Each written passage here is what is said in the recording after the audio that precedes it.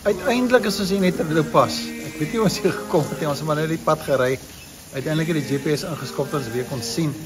So julle op 'n ander pad gevat. Nou is ons hier, hier's 'n plek met die naam wat Drifkelder is, so 'n rots, 'n naam. Ons gesels so 'n bietjie vandag met julle oor die gedagte van geregtigheid, die honger en dors daarna. Kry slank jouself reg. Gaan weer nou so 'n bietjie musiek luister. Ek sien julle nou nie weggaan nie. Ek sien julle nou weer. Wonderful, you took our place. Oh, the precious blood that made a way.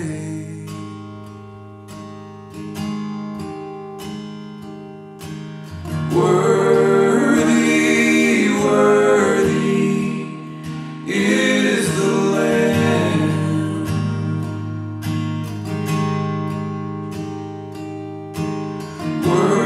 Worthy, worthy is the Lamb.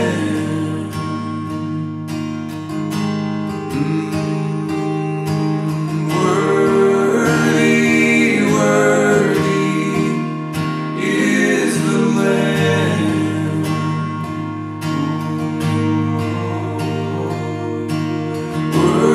Worthy, worthy is the Lamb.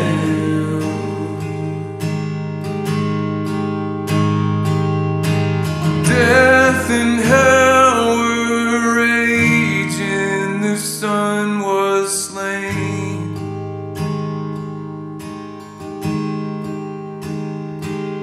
But oh, the morning light in the empty grave. Oh, worthy, worthy is the Lamb. Sy vriende, ek hoop julle is nou rustig daar waar julle sit. Hier agter is 'n watervalletjie. Iewers daar voor is die bo, die maas gee vir die kinders kos hier bo, so hulle raas 'n bietjie hier bo. Ons is in die terlooppas nou. En ek wil graag aangaan met die hele gedagte rondom die geseentheid, saligheid, vrede wat kinders van God kan hê wanneer ons voor die aangesig van God staan. En die Here Jesus kom deel hierdie ding aan sy disippels en die volgelinge, kom deel hy dit soos hy hulle voorberei natuurlik as hy later wil gesels met hulle oor die bergpredikasie. Wat gaan ook later om die vervulling van die wet. So ons moet die platform eers reg kry. En een van die dinge wat hy voorhou is vers 6, hy sê geseënd is die wat honger en dors na wat reg is, want hulle sal versadig word. Nou dit wat reg is, hoe weet ons wat is reg? As ons eie hart volg, volg ons vlees, dit volg my woede, volg my reg, dan kan ons seker wees, gaan ons nie by geregtigheid op dinge kom wat reg is nie, wat regverdig is nie. Maar omdat ons kinders van God is, lewe ek soos 'n kind van God. God wat in my hart lewe deur sy gees. En wanneer ek optree, dan tree ek op soos wat God sou optree. Ons dink aan vergifnis byvoorbeeld. Iemand kom my te na. Ek het 'n reg om my pond vleis te gaan eis. Ek word daar verkil in 'n besigheidstransaksie, maar daar kom 'n tyd wat jy ook God se aangesig soek en sê, Here, wat moet ek doen met hierdie saak? Dan sê God, doen wat reg is. Beteken nie noodwendig my vlees gaan bevredig word nie. Maar God se hart gaan verbly word. Ons verheerlik God. So alles wat ek doen, waar daar 'n blydskap by God is en vreugde by God bring, ervaar ek sy seën. En dan kom beloon die Here met ons, want dan werk dinge uit soos dit moet uitwerk. Hy sê hulle sal versadig word.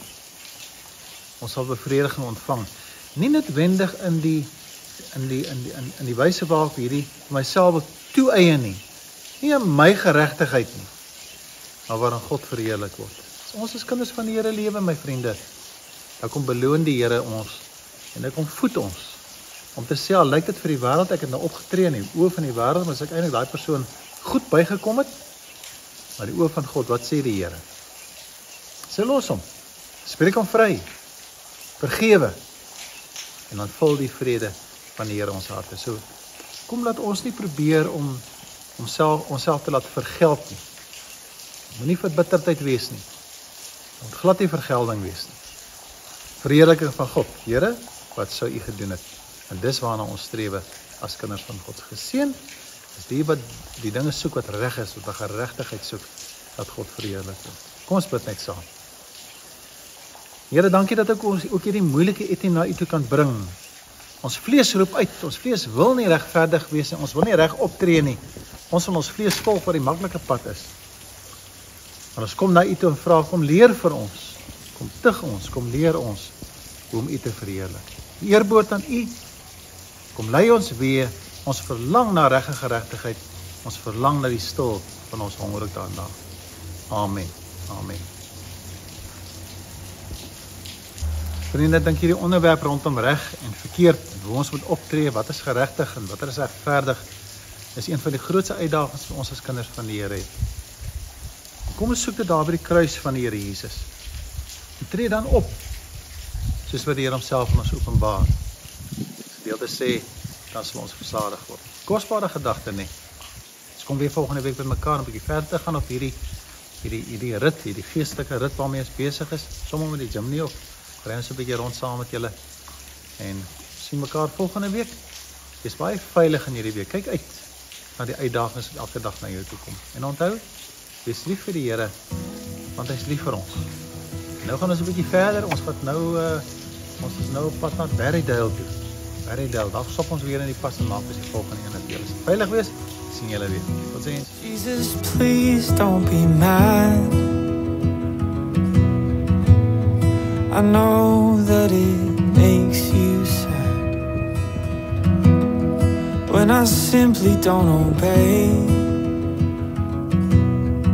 I tried my best, I'd like to say, Jesus, please hold on when I simply don't have a song, and my heart can't give you praise. It doesn't care to even sing.